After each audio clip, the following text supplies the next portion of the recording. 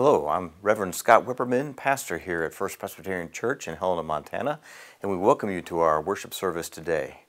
I'd like you to know that regardless of who you are or where you are in your journey of faith, you're welcome here at First Presbyterian Church.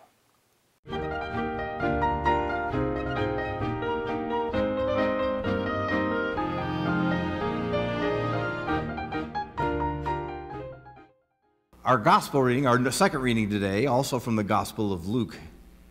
And Jesus once again is speaking.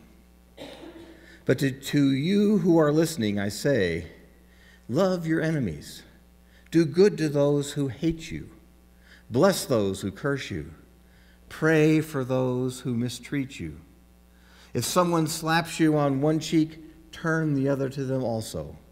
If someone takes your coat, do not withhold your shirt from them. Give to everyone who asks of you. And if anyone takes what belongs to you, do not demand it back. Do to others as you would have them do to you. If you love those who love you, what credit is that to you? Even sinners love those who love them. And if you do good to those who are good to you, what credit is it to you? Even sinners do that. And if you lend to those from whom you expect repayment, what credit is that to you?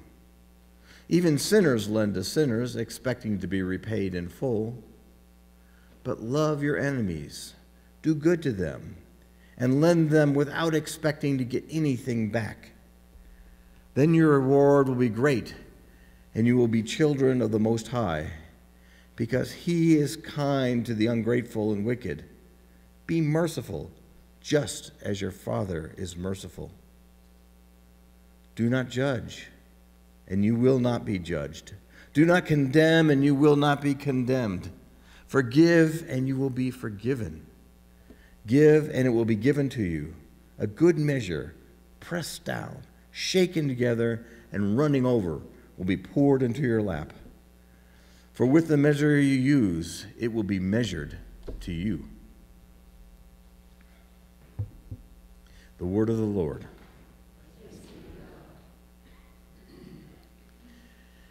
Well, this reading here opens with this strange line, but to you who are, and shall I maybe insert, still listening. Because if you look at the verses right before this, this is Luke's version of the Beatitudes. The Beatitudes show up in the Sermon on the Mount in Matthew, and they show up in the Sermon on the Plain in Luke. And in Luke's Beatitudes, that's different from the Sermon on the Mount. Both of them say, blessed to the poor, to the hungry, to those who are mourning or weeping, to those who are being persecuted for my name's sake. But then Luke goes on and adds, after the blesseds, some woes. Woe to you who are rich. Woe to you who are fed well now. Woe to you who are laughing now. Woe to you who others speak well of you. And it may well have been after getting done with those woes, some people stopped listening. And so Jesus says this to you who are still listening. And just in case I haven't shaken you up enough, love your enemy.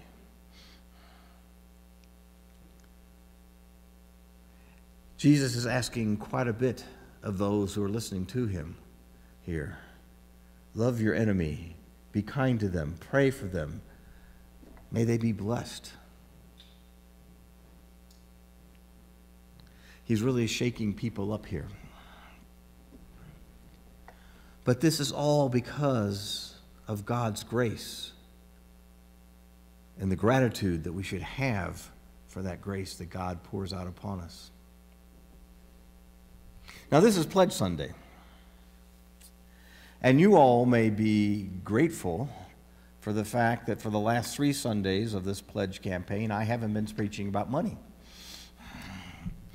But I don't want to disappoint you, so we'll talk about money today. And what better way to talk about money than to talk about CPAs, right? Lona gave me this little pamphlet that had this story about a CPA. And when he was a young child, he went to work, and he was getting paid 50 cents a day for his work during the summertime.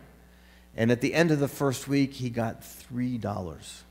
And he ran home to show it to his mom, and she said, "Good. Now let's give 30 cents of that to the church on Sunday." And the boy looked a little strange. His mother went on to explain, "We tithe 10% of what we get. And 10% of your $3 is 30 cents. So we ought to tithe that on Sunday.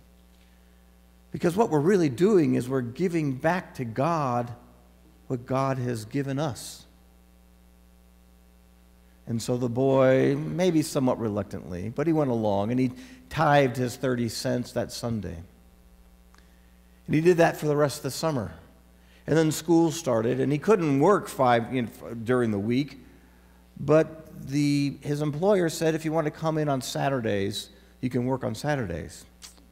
And so he came in on that first Saturday. After the day was done, he expected to get 50 cents like he'd gotten per day during the summer, but he got $1 instead. And the boy thought, maybe there's something to this tithing stuff. And he tithed ever since. He went off to war in World War II, and when he came back, he started his own accounting firm. And he tithed through that. And he had the opportunity to counsel lots of people about their personal finances. And he went on to say that frequently he would have maybe a young couple come in, and they would complain that after they got done paying all the bills they had nothing left at the end of the month.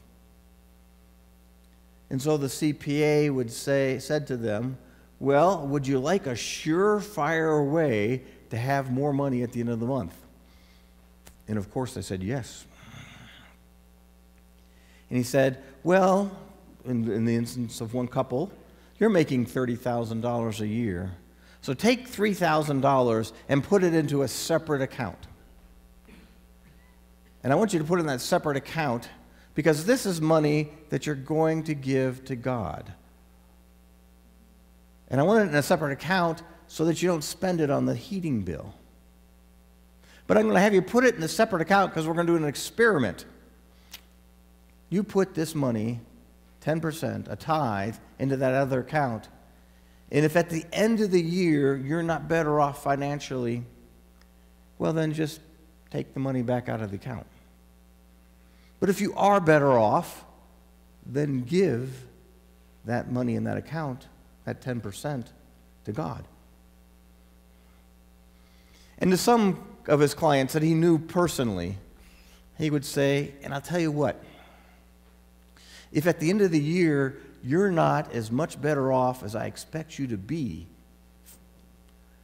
I will, if you are as well off as I expect you to be, I will double your $3,000, so you'll have $6,000 to give to God." I suspect at this point in the conversation, a Mary Poppins moment might have come in, and he might say, "You are not codfish.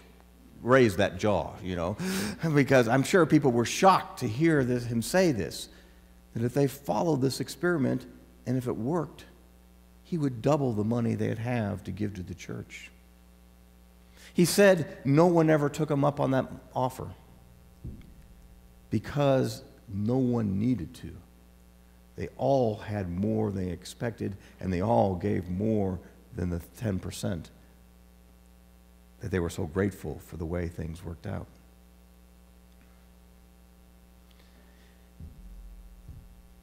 Now, how does this work? Did he have some secret financial formulas? Did he know that, okay, if we put 10% away, maybe we'll be a little bit more conscious about how we spend our money, and we'll cut out some of the indulgences that we have, and then we'll have more money left over? Or maybe it was as they were being more conscious about their finances, they paid off some of the debts they had. so they didn't have those debts anymore. So now they were in better financial shape at the end of the year. Or, who knows? Maybe they just stopped impulse buying when they did this. In the pamphlet, it doesn't say this, but maybe he gave them a little counseling of how to come up with this $3,000 to put away.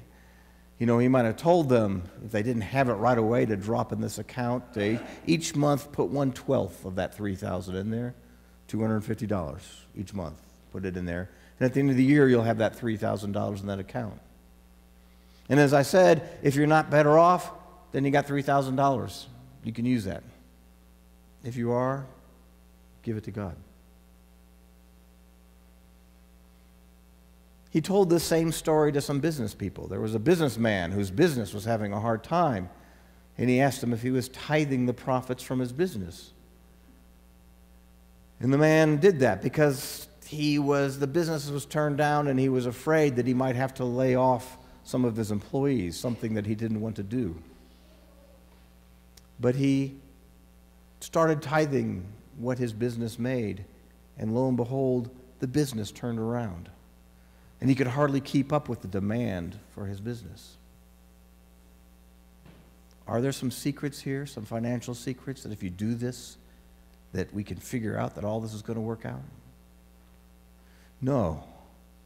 He was just saying, trust in God. He was just following Malachi, who said that, bring the whole tithe into the storehouse, that there may be food in my house. Test me on this, says the Lord Almighty, and see if I do not throw open the floodgates of heaven and pour out so much blessings that there will not be enough room to store it. That's all he was saying. Trust in this. Now you might be saying, but you told us this was an experiment. And an experiment sounds like we're testing something. And I think I recall somewhere it's saying, do not test the Lord your God. So this sounds a little dangerous, right? But in what Malachi just wrote, the words of God, God said, bring in the tithe and test me on this if I don't make things better. Bring in a tithe and see if I don't bless your life. Jesus also had some things to say on this. It's not just in the Old Testament. Jesus, in our reading today, said, give and it will be given to you, a good measure, pressed down, shaken together, and running over, will be poured out into your lap. For with the measure you use, it will be measured unto you.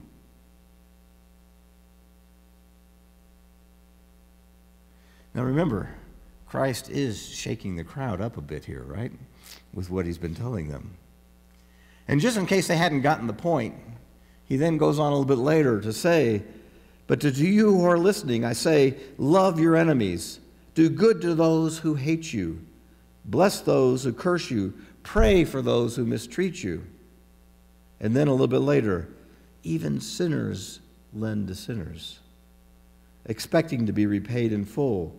But love your enemies and do good to them, and lend to them without any expectation of repayment. Then your reward will be great, and you will be children of the Most High. Lend to your enemies without any expectation of repayment. Give 10%, a tithe of what you have. I think what Christ is saying here is those who can be trusted with a little can be trusted with a lot. How we deal with what we have predicts how we can deal with much more. And if we show that we deal well with what we have, with the little we have, it tells us that we'll be trustworthy of even more and more will be blessed to us. Now, you might say that this sounds like it's getting a little close to prosperity gospel, right? Do good and God will be great to you. But these are God's promises. And the motivation here is not to be trustworthy with a little, not to tithe so that we will get more, but it is in being trustworthy with little, we will get more. If we behave the way Christ calls us to behave, we will be that much better in our life. We will be filled with more blessings. So those who are good stewards of a little will be trusted to be stewards of much more. Like I said, the CPA didn't have any special financial tricks or schemes that made this work. It was just his faith in God's word and urging others to step out in that faith onto God's word. Do what he says. See what happens.